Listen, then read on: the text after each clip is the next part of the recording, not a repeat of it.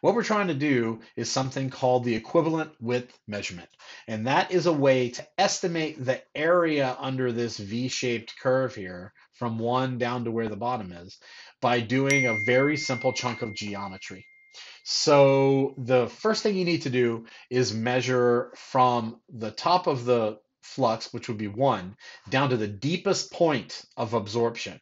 And we're literally going to do that by counting. So this is 1, and this is 0. This is going up by 0.05. So this is 10, 15, 20, 25, 30, 35, 40, 45. 46 point. If you said 46, you probably would be okay. So I'm going to come up here and put in column C max abs for absorption. And maybe I'll put flux so everybody knows what I mean.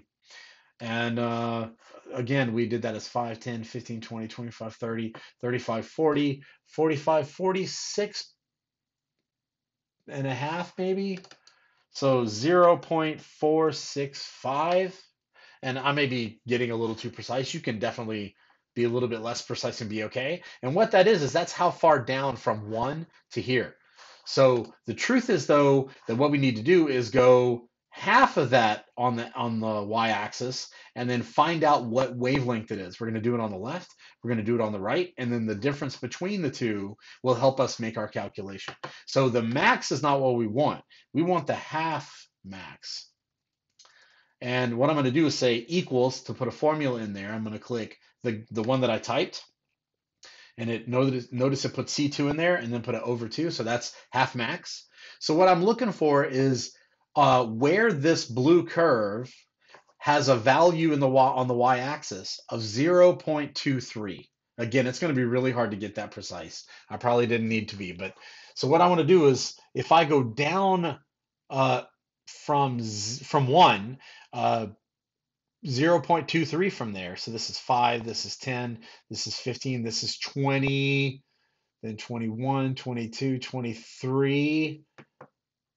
Somewhere around, it looks like it's very close to where it crosses this line, which is 6643.5.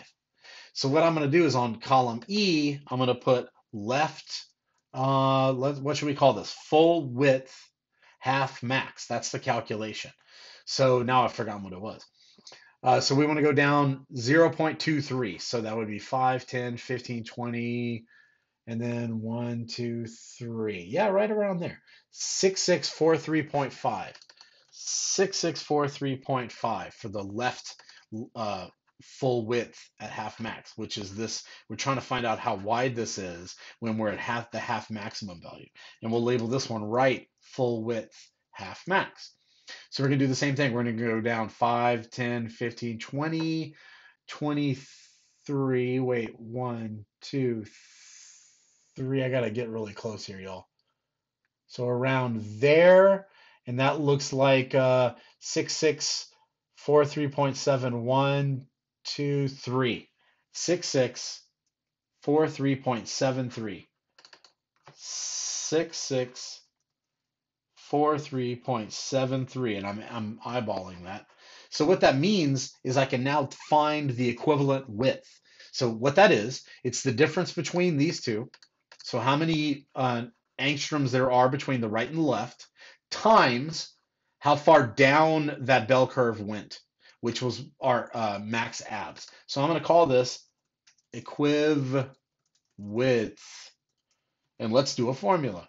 Equals, and then open parenthesis, and we're going to say right minus left. I'm clicking on those, and then close parenthesis, and then we're going to multiply by this guy over here, and then hit enter. And then the number that it spits out is our equivalent width. We took the right-hand wavelength at full width at half max, on the right anyway, and then took it on the left. The full width is actually the difference between the two.